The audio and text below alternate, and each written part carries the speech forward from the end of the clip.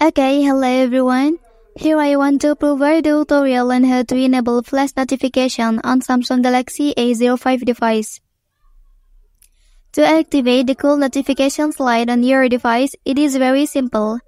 First of all, please open the settings menu on your device, and then here you can scroll down, and then you can select accessibility menu. Okay, and then here you can select advanced settings, and then you can tap the flash notification option. Well, after that, here you can select one of two options, and then you can turn on it like this. Okay, and then when you receive an incoming call, the flash notifications on your device will light up. Well, that's the tutorial on how to enable flash notifications on Samsung Galaxy A05 device. If you are helped by this video, don't forget to like and subscribe to get other information from this channel. Thank you.